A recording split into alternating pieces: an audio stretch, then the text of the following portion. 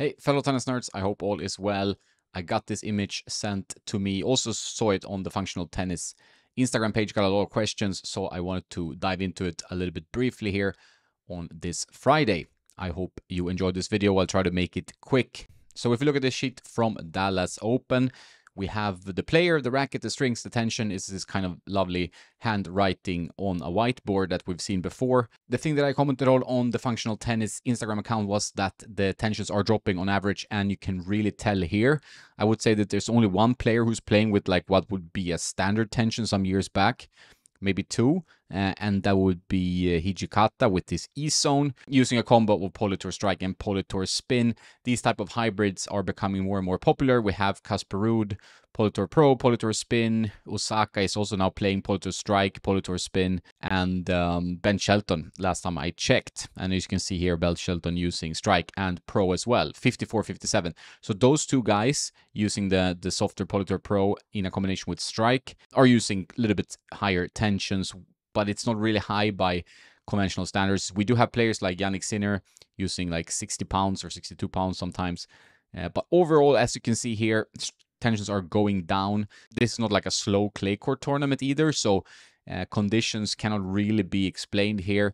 Can it be the tennis balls? I mean, there's been so many complaints about balls, like the balls are wreaking havoc on arms, and they inconsistent, like some balls are super heavy, some balls are lighter and flies, and we've had a lot of complaints from the players about balls, mainly that they are rock hard and heavy for the arm, and I think that's why we're seeing tension go down overall. But we can have a quick look and understand what's happening. We're also seeing, like with Tommy Paul here, a lot of hybrids with gut, so all rough here and gut in the crosses in his case.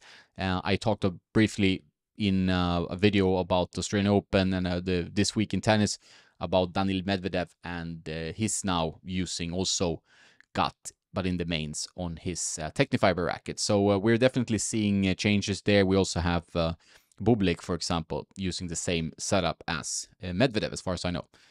So you can see here, you have Manarino, the outlier. We've talked enough about him. I think he's become quite famous now because he's a top 20 player as well. So he's really showing that you can play this type of game with this type of equipment using his arrow and all the power at 9.5 kilo. That's the lowest tension I've ever seen. I know there's been low tensions before, but that's a pretty low tension, which you can almost hand pull as a stringer. Then we have Eubanks. Razor Soft is becoming a more and more popular string. 49 pounds for a pro.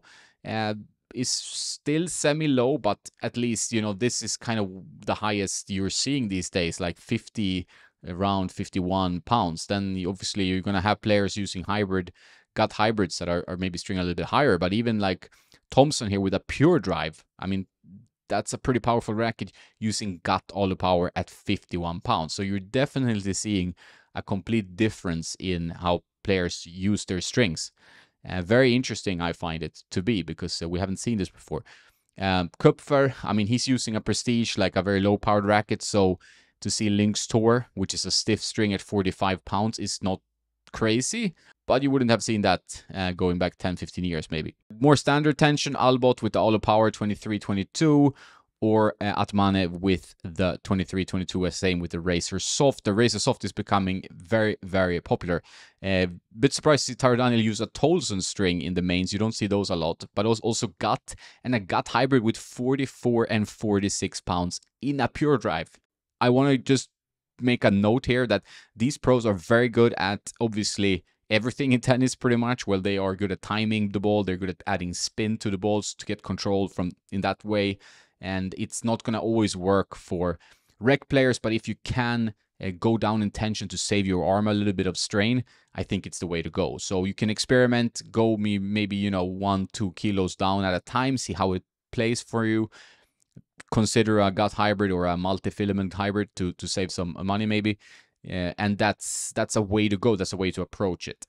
But these guys are obviously extremely good at timing the ball, but also they're getting very heavy balls back. So yeah, I'm really impressed by how they can control the balls here with these types of rackets and these types of tension.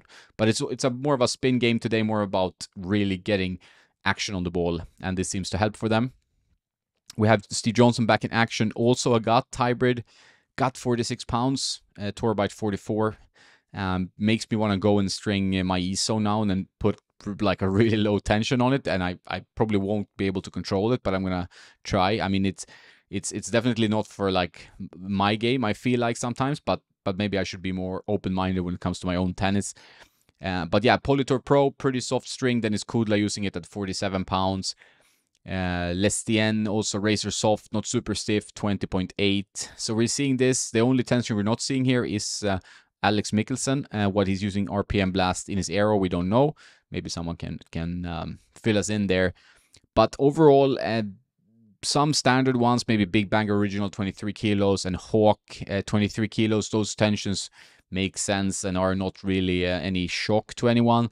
But all these GOT hybrids, like also Tennis Sandgren, GOT Explosive Tour 50 pounds, are very surprising to me, and a sign that, you know, they're either defending their arms, they're learning how to use the string more, they're looking for more comfort, they're looking for more power. Overall, I think the players are a lot more in tune with their equipment. Many of them now know, okay, the equipment makes a difference. I can, or at least get some help from someone who knows, stringers, coach, whatever, to maximize the equipment. Like, can I get more on my shots with a lower tension, with a different string, with a more powerful racket in some cases? So we're definitely seeing that everybody's trying to tweak a bit more and are more open to changes. And I think that is the biggest trend. But overall, I could pick up a tension sheet from 10 years back and it would look very different. Maybe an inspiration to try something a little bit lower in your racket and see how it plays. I'm not saying it's for everyone. Like, I struggle personally. I do tend to go 55, 53, depending if it's a power racket, maybe down to 51.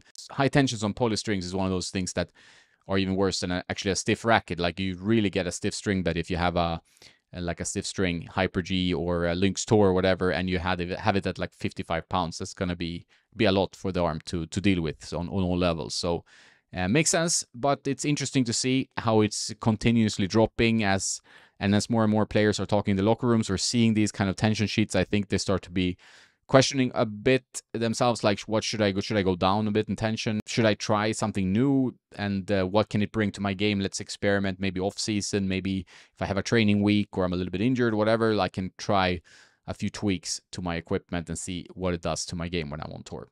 That's it for this one. I hope you enjoyed it. Have a nice day. Check out tennisnerd.net for daily posts and more stuff to come. Please subscribe to the YouTube channel and don't forget to play some tennis.